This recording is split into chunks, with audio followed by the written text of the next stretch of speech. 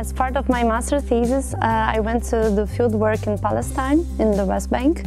And there I had to contact many people that worked with the wastewater operation and management. And the project is about decentralized treatment of wastewater and reclaimed water usage.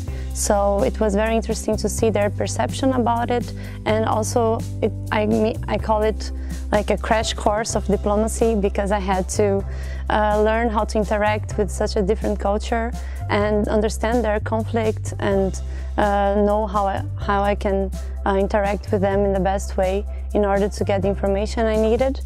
And it was also a very positive personal experience in my life, I would say. I think the most important lesson that I get from IHE is that people are people everywhere.